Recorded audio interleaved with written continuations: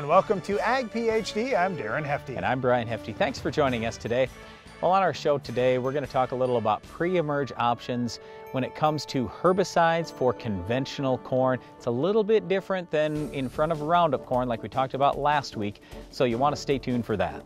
Well, we focus so much about corn and planting. We want to get the right population and have the seed placed just perfectly. But what about soybeans? Nobody ever talks about soybeans. All I ever hear is, oh, they're pretty forgiving. And you know what? We haven't found that to be the case. We're going to talk about soybean planting and seed singulation and so forth on today's show.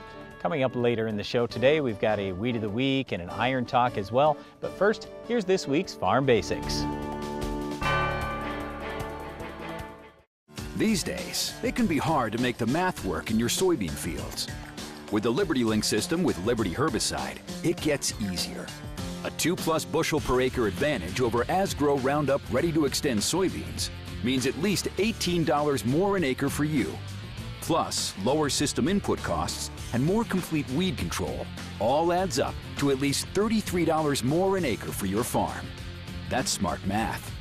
Grow smart with BASF.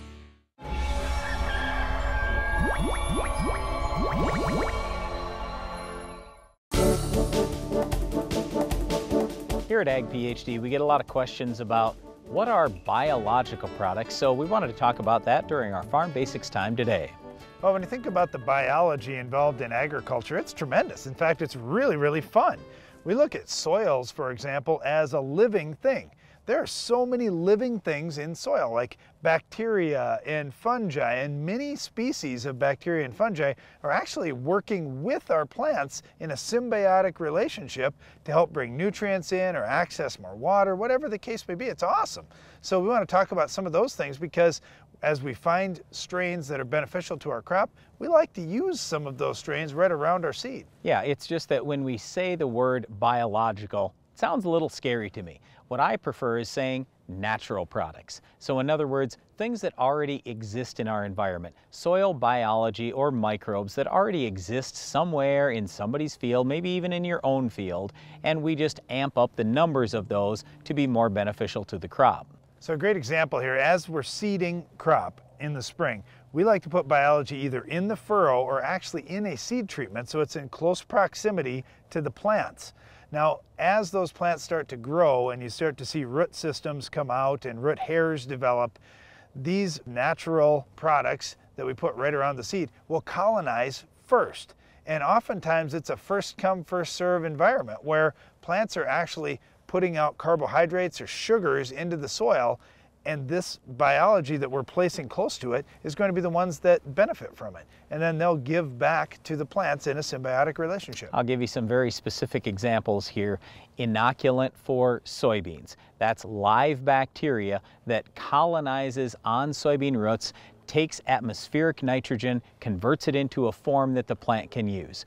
That's been around for decades. We've also had quick roots we've used a lot on our farm. We've talked about it here on the show. It's beneficial bacteria and fungi. We've used products like Nutricycle and Heat Shield. There are many different biological, or as I would call them, natural products that are now getting used in agriculture today.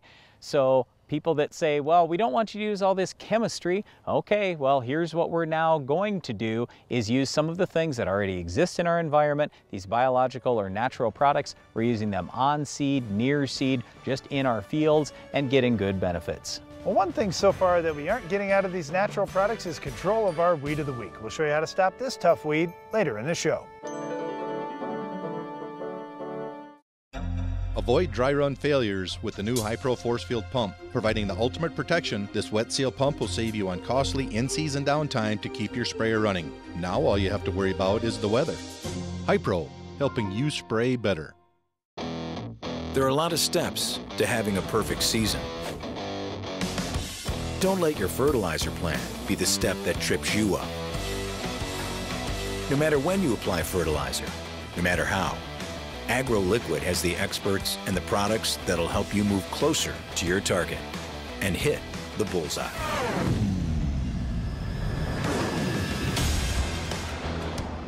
AgroLiquid moves you closer to your target. Your planter is the single most important piece of equipment on your farm, because without a uniform stand, you can't reach maximum yield. That's why Harvest International set out to design a planter that takes advantage of the newest innovations in planter technology.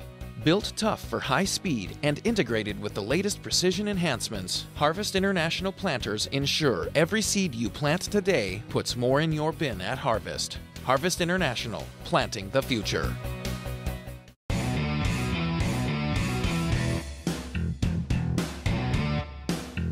Leading the charge in strip tillage for more than a decade, the Soil Warrior brings the future to your farm today.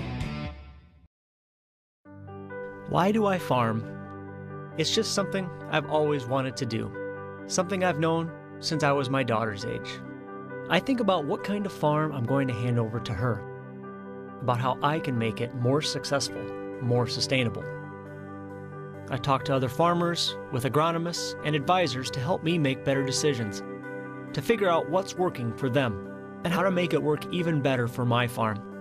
Because when you farm, you have a responsibility to keep it growing, to look at a freshly planted field, a newborn calf, even your bottom line. Then ask yourself, how do I help this grow? How can I make it even more productive? I ask myself these questions every day, because no matter what I'm doing, I'm still a farmer.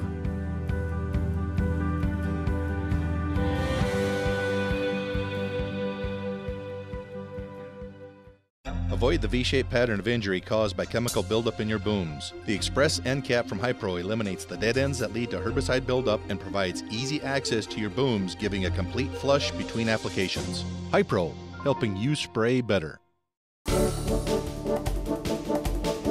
When it comes to corn, you and I both know that if we can plant the corn seeds evenly down the row, and if they all emerge at the exact same time, we've got a better chance for high yield. Well, is that true in soybeans? All you have to do is go out in a soybean field and you can see this is a bigger deal than anybody is talking about. When you look at emergence on soybeans, when our planting depth's all over the board, it's not even close to even, and the plants never have an even chance to compete. I think back to the time when we used to drill soybeans, that my dad would say, yeah, you're going to see some beans on top of the ground, some are going to be a little deeper, and some are going to be just right at around an inch deep. Well, they were all over the board, and we had emergence spread out over weeks. You don't want that in your field with any crop that you're growing.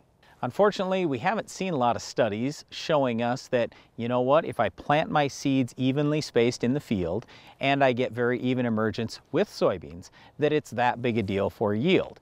But what we would encourage you to do is just go start marking some plants in your field, watch where emergence is, and then track those plants all through the season and see which plants produce the most. Also, I would suggest taking a look at your planting population.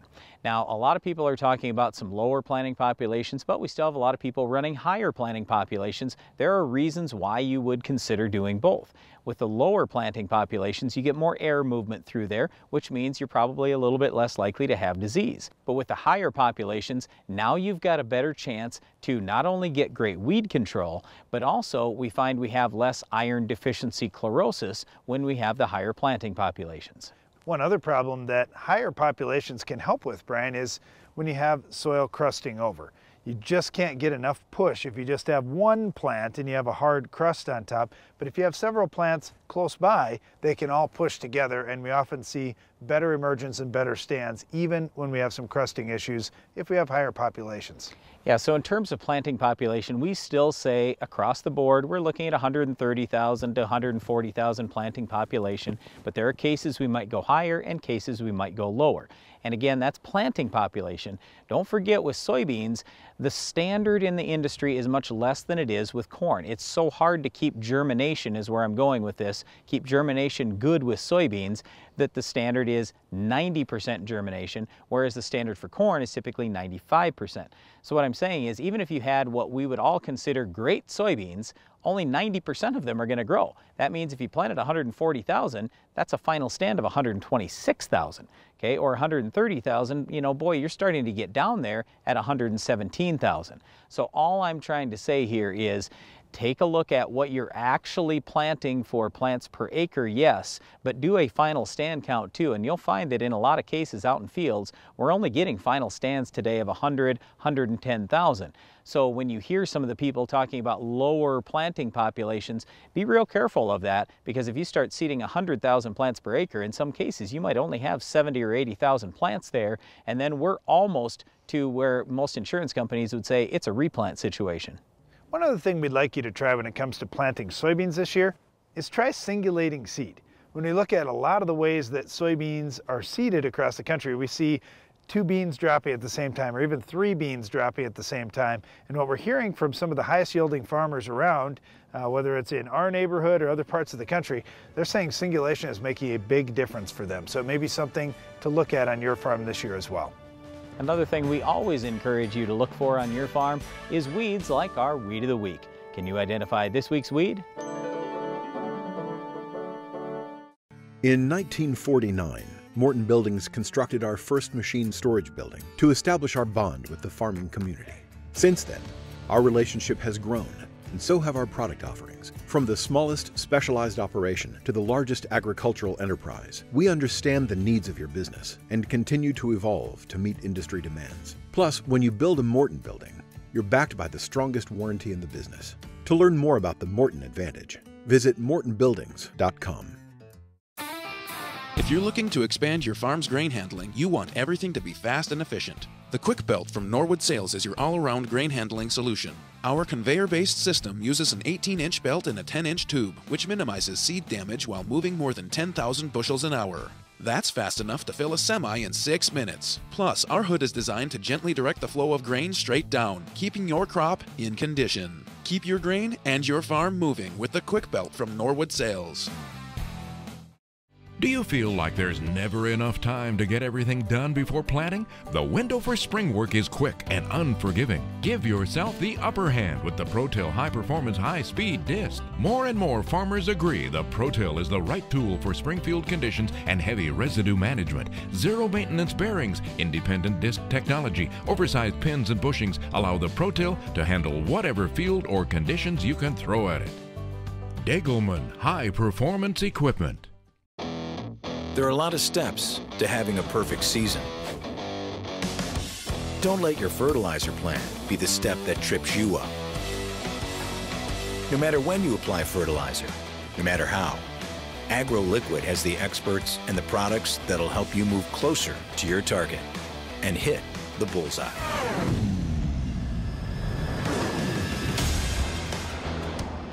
AgroLiquid moves you closer to your target. At Estes Performance Concaves, we know how valuable your time is at harvest. That's why we designed the new XPR concave system. The XPR system is the #1 performance concave system on the market, surpassing the rest in both speed and efficiency, ensuring every last grain from your field gets into your tank. Plus, XPR concaves work for all row crops. No more changing concaves, meaning you have less downtime. Take back your bushels this harvest. Get Estes Performance Concaves in your combine today. The Guardian Air Twin Spray Nozzle from Hypro produces a twin spray pattern with air-inducted droplets for superior coverage, even in dense canopies. Be effective and efficient with your spray application this season with the Guardian Air Twin. Hypro, helping you spray better. Next, we're going to talk about pre-emerge herbicides for conventional corn. Now, you may just say, well, wait a second, if I can use it on conventional, I can really use it on any kind of corn I got. Yeah, you can. You can use it on Roundup Ready corn or Liberty Link corn or stacked corn. Sure, no problem. But with conventional corn, there is one thing that you can't do, and that's do a rescue grass treatment with Roundup. So we've got to change up a little bit what we're doing with our pre's. Back 20, 25 years ago, before we saw all the BTs come in and Roundup corn, Liberty corn, all those things, we had corn and we didn't have to call it conventional corn, we just called it corn. So that's when I was a young agronomist, and all I can tell you is this. Back in those days, because that's in effect what we're going back to if you're going to raise conventional corn. Anyway, back in those days, what I would always talk to farmers about is grass control, grass control, grass control. You got to remember that corn is a grass, so it is very difficult, it's challenging to get that grass out of the grass crop. There aren't a lot of products that are very selective. Really the only chemical family we use that's what I would consider excellent on grass pre-emerge is the group 15s. And the reason why you want to use a great pre-emerge herbicide is because post-emerge, all we really have is accent. And you can tell me all day long, oh, I'll use an HPPD like Impact or Loudus or something like that. Well, look, sure, if the grass is a ½ inch tall and it's scattered through the field, yeah, we can probably kill some of that. But if you have a bunch of grass, you're going to get your yield hurt real bad, number one. And number two, are you even going to get all that grass under control? So you've got to start with a great pre. It's going to be a group 15 that we would always recommend. That includes Outlook, Surpass, Harness, Zidua, and Dual. Here's the caution though, Brian, with the group 15s. We're kind of used to using half rates or really low rates, because where do we use these products? Well, we use them post-emerge in soybeans. We use them at cut rates along with a broadleaf killer in front of Roundup Ready corn.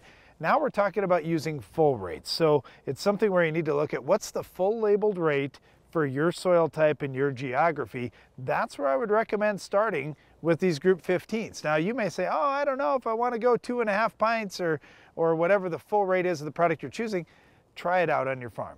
And if you say, well, I only want to use 2 pints, no, try the 2.5. And if you do think you want to experiment with lower rates, that's fine, but do it on very small acres. Because like Brian mentioned, if you run into grass escapes, it's going to kill you on yield. Now, one of the things that we always had, being from the western corn belt where we farm, is you'd end up with a dry spring from time to time, and we'd run into farmers that would say, look, I want to plant my corn, then I'm going to go spray my group 15. You can certainly do that, but the problem is you not only have to get rain to get the product into the soil, you have to get rain and enough of it to get it into the soil and into the weed before that weed comes out of the ground. Sure, all of these products have a tiny amount of rescue. In other words, they have a little bit of reach back if the grass gets up a ½ inch or something like that. With a big rain, you can probably get enough herbicide in to take that down. I've seen it before, even on our own farm. But I'm not counting on that. So here's what I'm saying. If you want to make sure that the product works, I would suggest light incorporation. Just very light. A lot of times I'll tell guys use a field cultivator at 8 miles an hour or something so you can't bury it, and then you'll have pretty good control. Remember that all these group 15s are shoot inhibitors. You don't want them down where the roots are at. You want them up where the shoot is at. That's usually within the top ½ inch of soil. The other strategy that gets used quite often is just to spray them a little bit earlier in the spring. That way you have more time to catch some moisture on them and incorporate them into the soil. We see a lot of the no-till guys doing that because, frankly, it does not work to wait until after you plant and then go out and spray, because too often we don't get a rain and then the grasses start coming and you're just too late.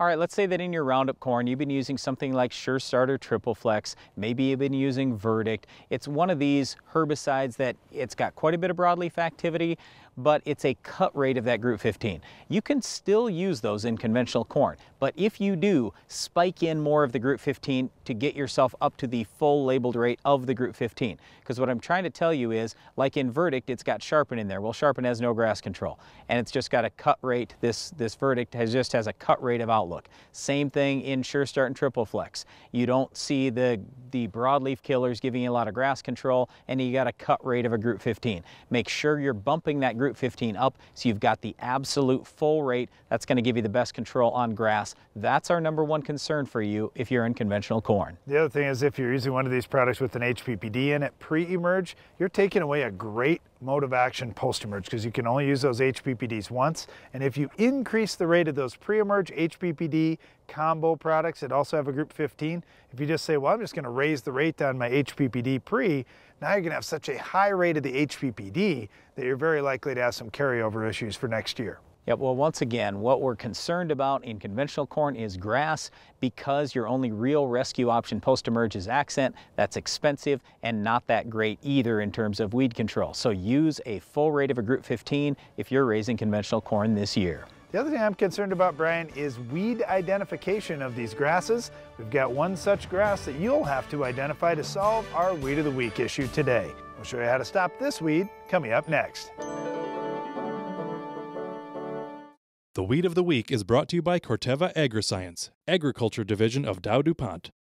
Finish the fight against tough weeds with the Enlist Weed Control System.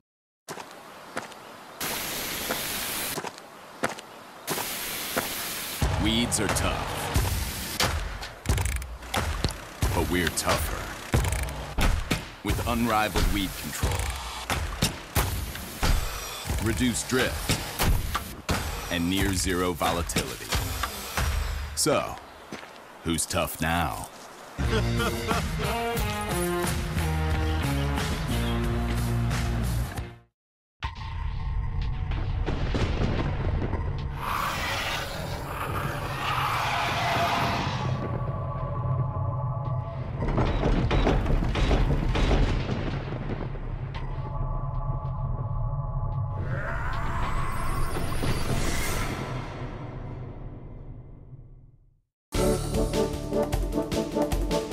Grass identification is really fun. If you're saying, oh no, the weed's a grass, and I'm gonna have a tough time identifying that and telling it apart from other weeds, well, this is wild proso millet, and there are a few ways that you can tell this apart from other grasses. Okay, so one of the things we're going to look at here, first of all, it's an annual weed, not a perennial. So it's not going to have some enormously huge root system with rhizomes. It's just an annual weed. The other thing is, think about it, in the name, wild proso millet. Well, what do we know about proso millet? It's a pretty big seed. So if you compare that to a foxtail seed, and yes, with all grass weeds, the seed is going to remain attached to the plant for the life of that plant. So you can simply dig up the plant, look at the seed, and if you see a great big seed, it's definitely not going to be foxtail. Well, and the other thing too is you can look at the seed head as the plant gets big. Of course, you're looking at it across the fence in your neighbor's field, because you'd never let a weed go to seed on your farm, would you? Well, anyway, if it does happen to go to seed, we're going to talk about control now. All right, in terms of control, we were just discussing group 15s. Group 15s are not that great on wild proso millet. That's really kind of the challenge. They are great on foxtail, so that's one of the things. If you see a bunch of grass out in your field and you used a full rate of a group 15, the odds are slim it's foxtail. Could happen, but odds are slim, and that's where it might be wild proso. The other thing is, if you're going away from Roundup Ready corn, and you've got a problem grass like this, I would reconsider the decision, because it's going to be tough to kill some of these other species of grass, like wild proso, field sandbur, woolly cup grass, if you don't have Roundup to clean them up. Yep, or Liberty. Either way, we've got something different than just the standard accent. Will accent kill wild proso? Sure it will, but the wild proso's got to be really small. You've got to have good weather, good application methods, all that type of thing. It's hard to get wild proso under control post-emerge. Now, the one thing one chemical family that we've left out so far is the HPPD family. If you were to, let's say, throw a group 15 together with some Balance Flex pre-emerge, that's going to help you a little more. You could also use an HPPD post-emerge to get some help on this particular weed, but it's not the greatest. All right, let's turn to soybeans. If you use the 3 pre program, you're going to have pretty good success. Getting one of those yellows in the mix and then throwing the other products in to give a little additional help is awesome. Post-emerge, the volunteer corn killers, if you use them at a little higher rate, you can do a great job on wild proso millet too. Yep, when we turn to wheat, that's where we'd probably suggest going prepare, pre-emerge, and then post-emerge we're looking at something like axial. Usually wild proso isn't a big problem in small grains, so we're not too terribly concerned about it. Just get a great crop canopy and that'll choke it out a little bit too. That's all the time we have for this week's weed, but Iron Talk is coming up next. Invisible, invasive, underestimated. Nematodes are stealing over 10% of yields, and current protection methods aren't enough. But a breakthrough seed treatment technology controls nematodes when they attack. Now offering NemaStrike technology. It provides broad spectrum control from the start and stays in the root zone as plants grow. Take back your bushels with NemaStrike technology. Strike where nematodes attack. In 1949, Morton Buildings constructed our first machine storage building to establish our bond with the farming community.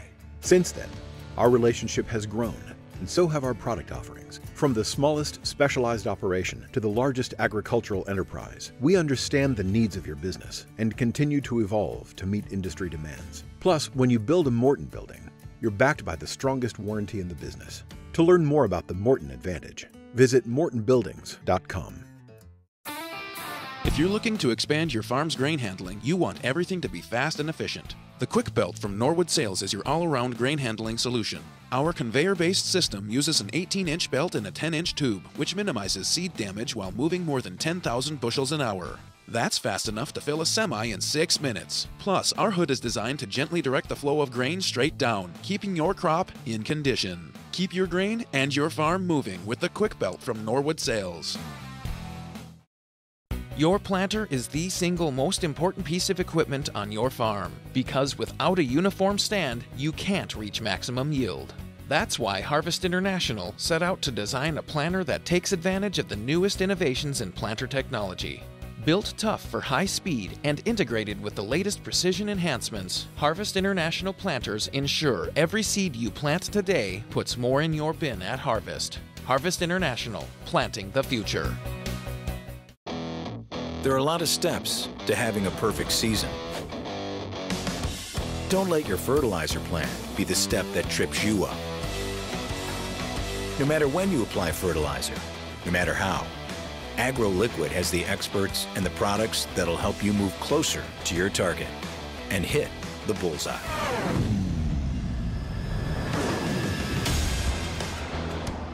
AgroLiquid moves you closer to your target. Iron Talk is brought to you by Case IH. There are 6,272,640 square inches in an acre. We counted. Why? Because we designed the TigerMate 255 field cultivator and 2000 series early riser planter to maximize every single one. So when you create the most level seedbed in the industry and target a nickel-size area to plant a seed and never miss, you'll know in high-efficiency farming, there's one name to count on: Case IH. Rethink productivity. Learn more at caseih.com/everyinch.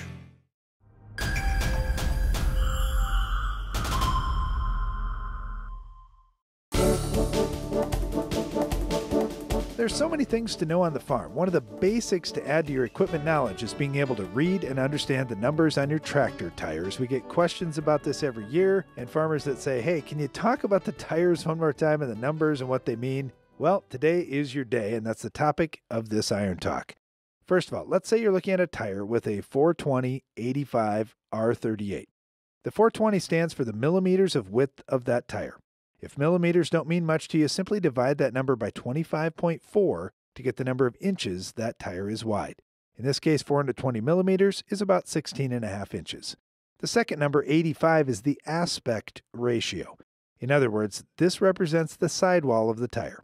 85 means the sidewall is equal to 85% of the width of the tire. The R stands for radial. That's probably the easiest thing on the tire to understand, even if you don't know what the other numbers mean. But instead of that R, if you've got a B or you have a dash, that would indicate you have a bias ply tire. Finally, that last number, the 38, indicates the rim diameter of the tire in inches. So we have a 420/85 R38 tire. And if you know all of that, you're definitely at the head of the class. So here's some more details that you'll want to understand as well. How do tubeless tires work without a tube? Well, the tube in this case is actually built into the inner liner of the tire. Another very important thing to understand is a standard load index rating of your tire. If you look at this one, it says 144A8 and 141B.